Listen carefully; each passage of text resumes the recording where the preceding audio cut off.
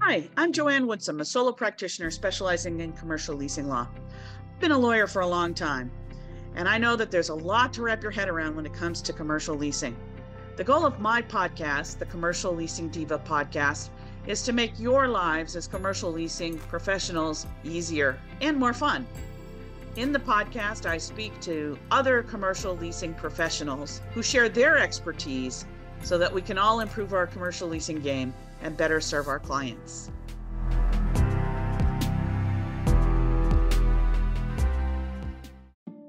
This year's California Lawyers Association annual Real Property Conference took place on March 24 and 25 at the beautiful Sonoma Mission Inn.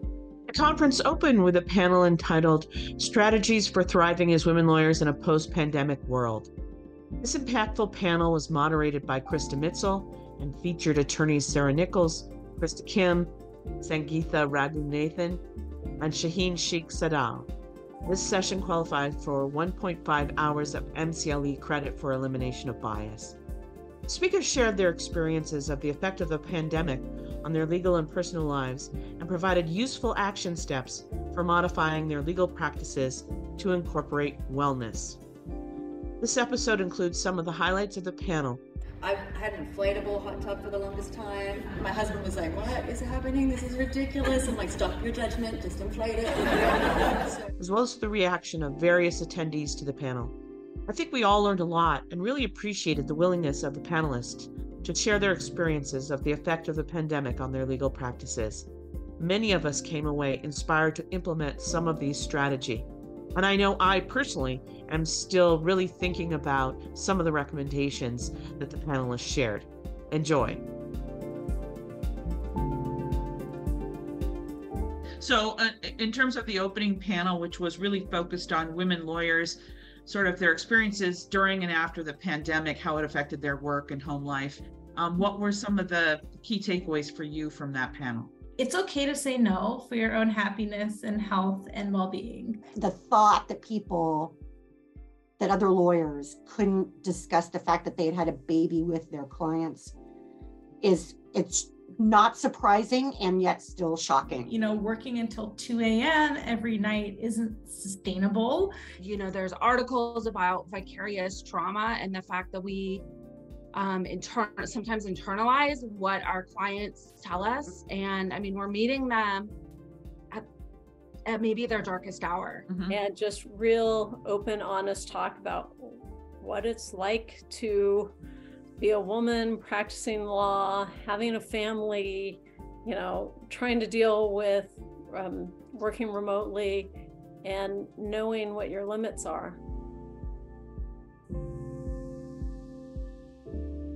It was basically, for the women lawyers, it was a roundtable discussion where very informal people sort of shared what their life was like pre-pandemic, during the pandemic, and after the pandemic, and kind of like lessons learned. So for those of you I haven't met, I'm Krita Mitzel, and Joanne kindly asked me to moderate today. I run a few other women's groups, and so I'm really involved in the community and love supporting women leaders. And I'm so happy there are so many gentlemen here today. So thank you to our allies for coming and learning. Even though this is a focused kind of women in leasing law type event, it's so nice to be connected with lots of people because we need the men like you who care and learn and grow and are curious. So today we're talking about all of the change that has happened and how women are thriving, or perhaps not. We need to be open to the fact that, you know, a lot of people are having a hard time, right? And today's really an opportunity to talk, to open up, to meet your table mates and your friends around you, and to share our experiences. So we have a fabulous panel today that's going to share their experiences and how they have grown and learned and really evolved as leaders during this time. Well, this one in particular, because of its focus on women and really making sure, I know you put a lot of effort into getting a lot of women speakers, that was definitely different. The last time I went, it was all older gentlemen of a particular racial persuasion. So it was nice to see some diversity. It was really amazing because I think that, especially in the world of real estate, it tends to be very male heavy. And it was the first time I was really in a setting where there were so many professionals that were also females and had more in common with me in terms of my career trajectory and the balances and juggling act that I make in my career. Because there were five really knowledgeable peers on the podium, I really felt like I'm getting the best quality information from people in my position. Right. And so their kernels of takeaways that they had concluded, I could then draw the parallel with myself to say, yeah, I'm in that position, or, I never thought about it that way. Example, a lot of my clients are women over 40 in sales, and a lot of the way that they operated was very much in person. And so when that was kind of limited, that had a massive impact on their career. I think there's a lot of women who had a lot of opportunity for more leave than ever before in their careers at like the large tech companies. And I'm seeing a lot of women who took leave be part of the massive layoffs.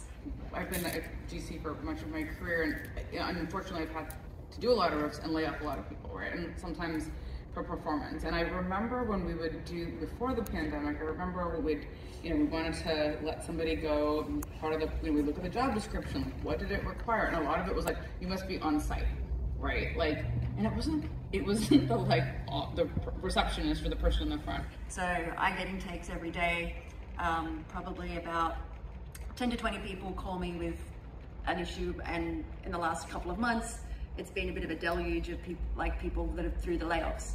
And I remember one of the things that we used to lay off this individual at a former role was that person just hadn't come into work in a while. I said, no, well, the requirement job description says this. And I've seen a pattern a lot of women have experienced because they took leave, where these companies offered very generous leave policies, and then on the back end, that's come to impact them. And men, because more men were taking leave than ever before. And just seeing that retaliation happening on a large scale. There's a lot of people that have, like their life, family, or they have a disability, right? And that, like, those people were subject to JDs where it said you had to be on site, and that was sometimes used as a way to say, well, look, you're not performing the requirements of your job, right? Like, it wasn't we would go through this whole accommodation process, and then like somehow, they would end up leaving. I think women right now and post-pandemic are kind of feeling, how do I manage and navigate and not be part of layoffs? How do I develop my own career path? My favorite clients that come to me are usually the ones that come in tandem, where they're really supporting each other. The solution is collectively a lot of times. And they're like, hey, we've got this situation and the three of us are all experiencing it, and we want to kind of work together to solve it and help and stay employed. I remember asking the CEO of the company that I was at, why there weren't more women in leadership there. And, he told me that, well, it's because they leave and they go have babies, right. And that was kind of shocking and upsetting to me at the time.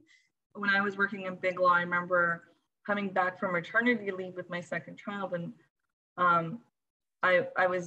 I had to really campaign to be allowed to work from home 1 day a week. And that was one thing that I really felt like would make a big difference in my life.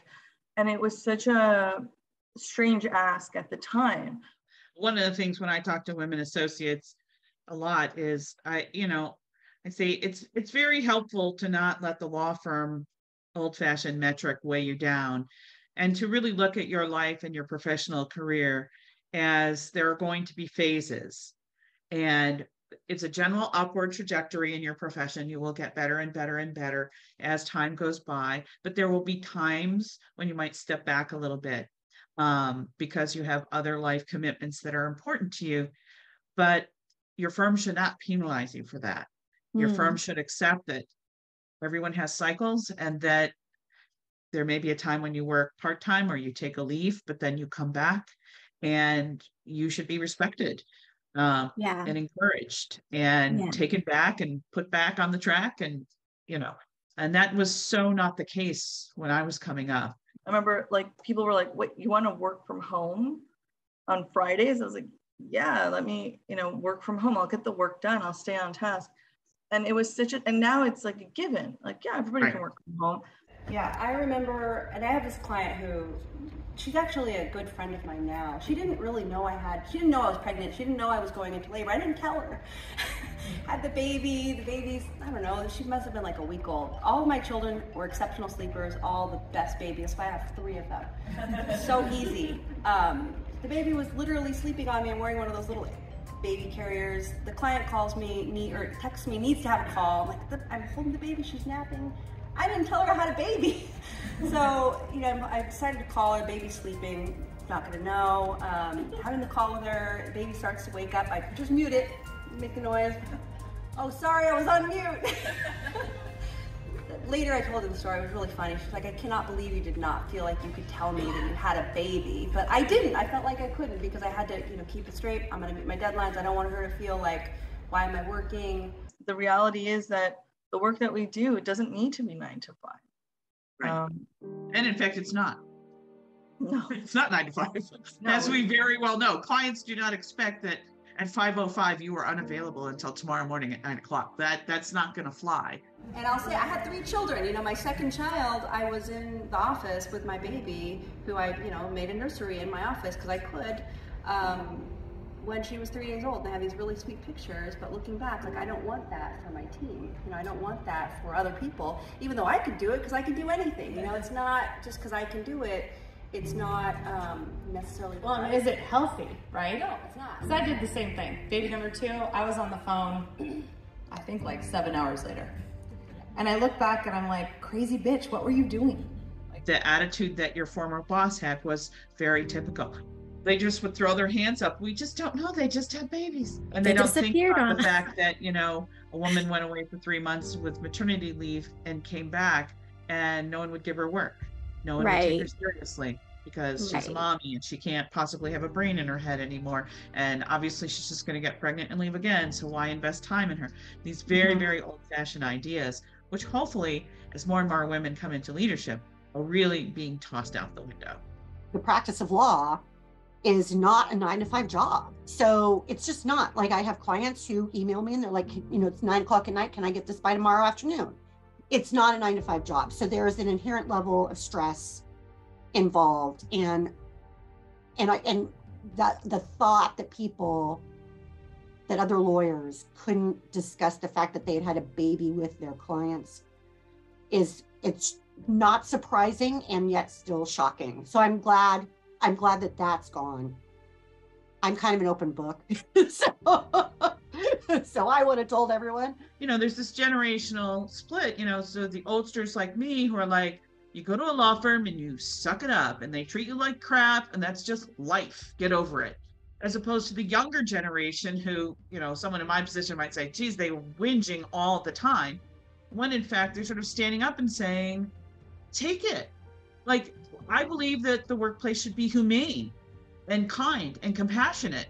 And of course, I find that irritating because of course I was not able to stand up for myself, right? And demand that. Of course I believe that. It's not like I don't believe it, but it's that I didn't have that courage at such a young age to make that demand. Well, I think that there was a lot of work put in by previous generations and by the more practiced attorneys. Our firm is over 90% women, and a good number of the women on our firm, I'm saying that attorneys and support staff, the entire firm, a good number of people on our team had young children at home, including myself, with 3 young children.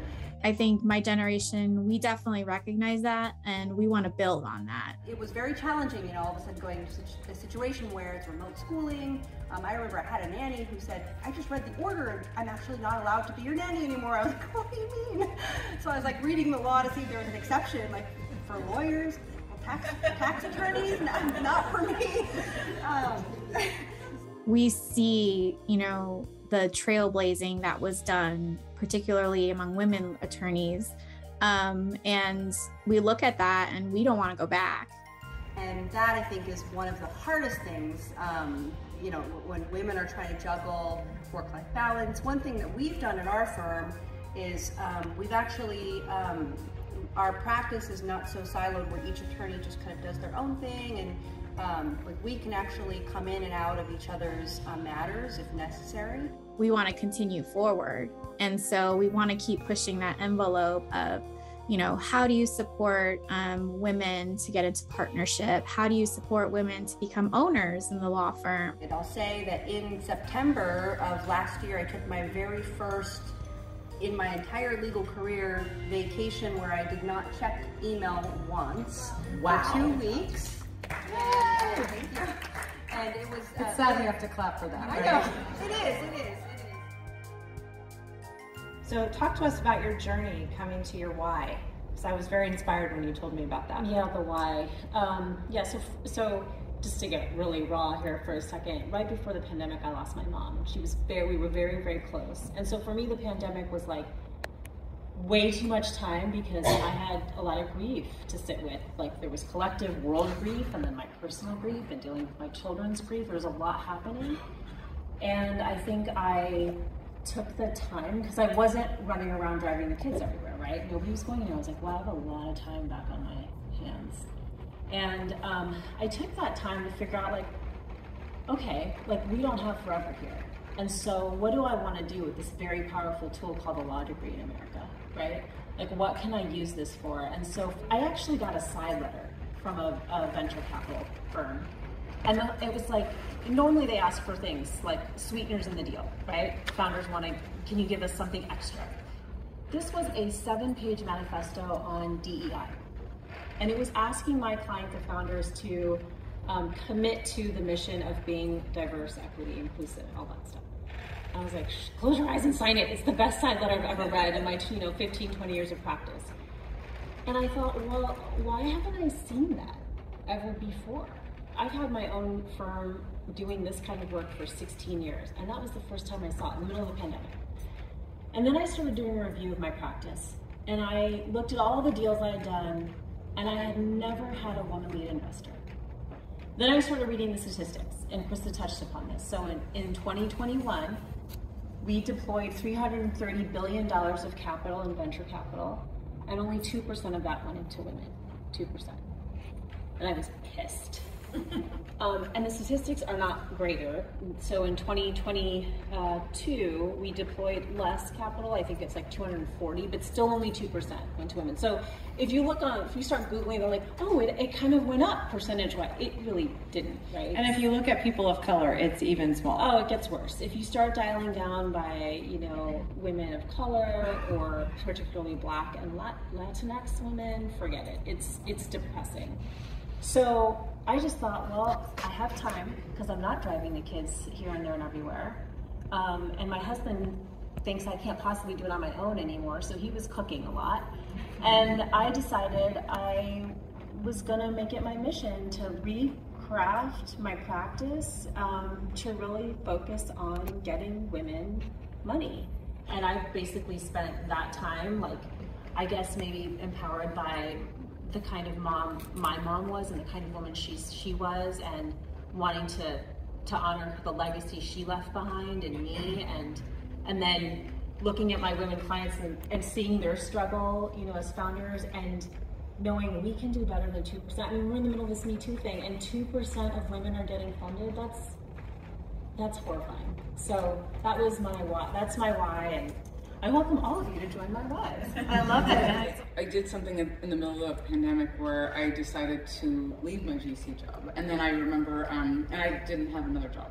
And I did that on purpose. And so I remember I was leading a panel at Tech GC, which was a conference for Tech GC, a very straightforward name. And you have to introduce yourself. So I stood up and I said, my name is Sangeetha Raghunathan, and I'm the GC of nothing. And I have never in my life gotten more applause. To me, indicated everybody needed to do nothing. It was so important. I thought Sangeetha's perspective about being in-house counsel and deciding just to take a break with no plan, to take a pause, as we say in Italy. But honestly, I did nothing. It was really hard for me after 20 years to not take a job. And I shouldn't be insecure, I suppose, but like I was insecure. I'm like, am I gonna ever get a job again, right? Like if I quit, like who's gonna hire me again, right? Like I have to be employed to get employed. I had a ton of like nervousness around that, but then finally I was like, you know what, I just have to do this. The opportunity or that place where she got to where she just said, nope, I can step off this train for a minute and I can get back on later. And I think I just let myself experience all these like very unpleasant feelings, which, like to your question, like I know this is not a joyful answer, but it will end joyfully. Growth comes in discomfort. Because like once I got through all that stuff, and I started to enjoy what I was doing, which I was just really doing nothing. I had a lot of Agatha Christie and murder mysteries. It's a big genre, by the way, people. Very, very interesting. And I think a lot of us don't give ourselves permission to do that. And it's too bad, because taking that pause really can energize you. And she was really great at describing that and spending time with her family. And it kind of spanned the summer. I have a 14-year-old daughter, and so I was like, hey, want to go get boba tea? And she was like, Mommy, we've never had boba tea before. And I was like, what am I doing that I've never taken you? Like, do you not know what boba is? Like, I don't want the other children to like bully you because you're boba bullying. Like, she's like, no, I know what boba is. Like, get out. But I just tried to do these things that I guess I'd never done before with her, and it was really fun. Normally, they don't seem so important, and yet they are, right? Right. Going out for ice cream or just whatever it is so important. For me, it really was like, what's family? And who are your friends and what are your neighborhood? That was a really cool piece because it was heartbreaking. I love those kids. And it taught me to communicate really clearly with them how much I love them and how much we need them. And I think that has been one of the things I've really focused on, particularly because I have not little kids, but younger, they're 10 and 12. I tried to do it in my sort of Aussie way, which was different to their way, but it still did it like, I love you, kind of way. Come here for a hug, and that was not what they were, didn't do that. And I just want them to know that joy has to be as integrated in their life as all the other emotions. And so making that a priority, right? Like taking time out, having fun, being silly, taking trips that we normally would be like, oh yeah, we'll get to it. Just doing it. Yeah. I had to kind of find a balance, but it's paid off and relationships better than ever. When she said, when you think of yourself and complain about somebody else, is it because you're jealous? Right, so I pay attention to what was pissing me off, where I was irritated, where there was something else that someone had that I wanted, but maybe I was just reacting by being negative. Then turning that into like, okay, so how do I get that? And I thought, wow, I never thought of it that way. I had an inflatable hot tub for the longest time, like 2017. I bought a real one and got it craned in, right? Like my husband was like, what is happening? This is ridiculous. I'm like, stop your judgment, just inflate it. Like that was the first thing. But you know what? About 10 years prior, the gay guys down the street had craned in a hot tub. And I had ridiculed them, but it was because I wanted that. I'm going to really take note of that, which is really kind of a mindfulness practice, to take note of things as they are happening and think, why? So pay attention to what you want, not just serving everybody else, not just serving your community and your church and your family and your cult or your, nonprofit, whatever those are all good things except for the cult to serve, but like figure out what fills you up. What brings you joy, and do it regularly. And it's hard, especially if you haven't done it at first. It's like trying to do a push-up. It's really hard, but develop that muscle because you're going to need it in the future. You're going to need it to have your friends have that too. Right. And that's an elimination of bias, an exact principle of elimination of bias too. When you react in a certain way, why? That was really what I did, and I could tell you that, like, I sometimes even write on a post-it, these are the things that bring me joy, like, so, and I have it on my computer, and I kind of go, maybe I need to book that massage. Bring more joy to your life. Like, find little ways to have fun. Just now, I spend, 1 week in a month where I have nothing scheduled, and I love it, absolutely love it. And then you're energized, and you can come back, and you you know, you're willing to take on those projects again. It's really difficult as a young partner, right? I've been a partner for about a year now, to turn any client away. It hurts your soul, right? But at the same time, you know, working until 2 a.m. every night isn't sustainable. And not only that, it's a disservice to your own clients that you currently have, because, you know, you might be tired working on their document. I felt like that was a big takeaway from me, that, you know, your health is priority, and that's something that, you know, you should focus on, and it's okay to do that.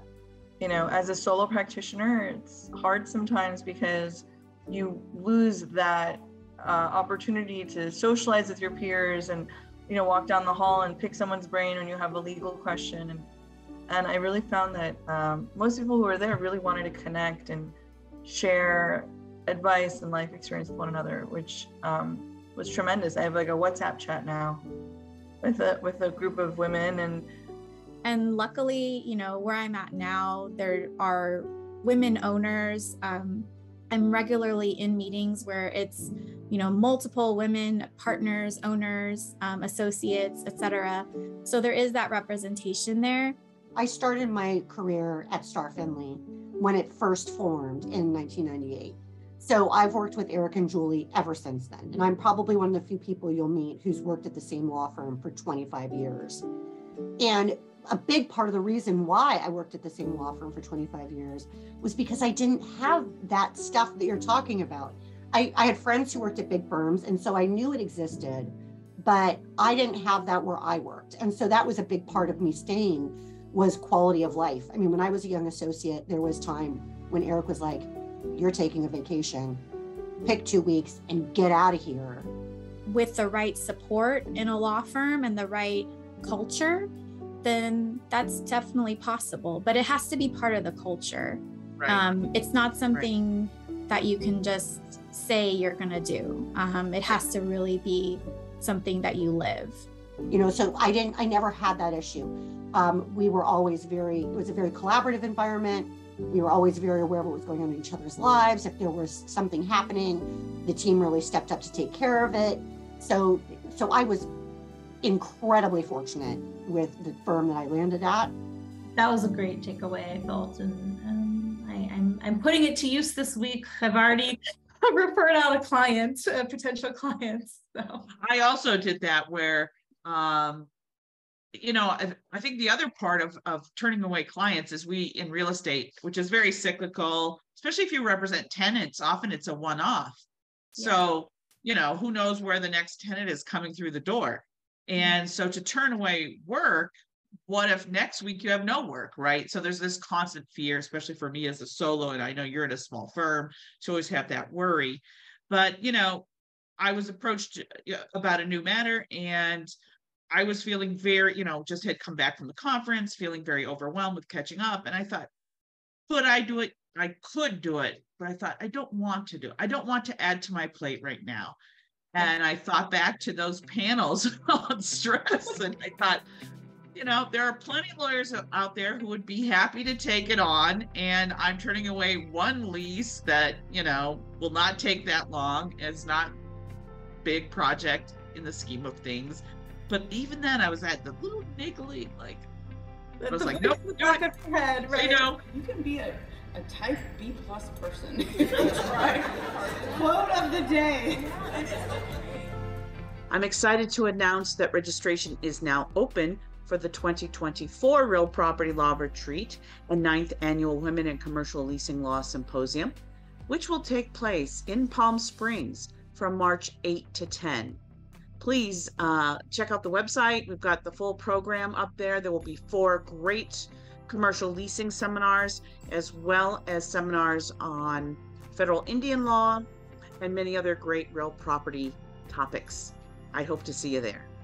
The podcast is sponsored in part by Commercial Leasing Law Seminars. This is my online platform where I offer e-courses in commercial leasing topics. I have 2 courses on the AIR form leases. My next course, which is a combination of pre-recorded videos and weekly Zooms, will launch on January 22nd. This is the third time I'm offering the course. I've had really positive feedback on the course, which is a deep dive into letters of intent as a vehicle for learning commercial leasing basics. And then finally, I'm very excited to be launching my newest course, which is on drafting and negotiating commercial leases. We will be doing a deep dive into all the basic provisions of a lease. And if you're familiar with commercial leasing, you'll know that's a lot. But we're going to really break it down in this 6-week course and provide you with lots of guidance on how to really up your commercial leasing game. So I hope to see you at the annual conference, and I certainly hope to see you as well in some of my courses.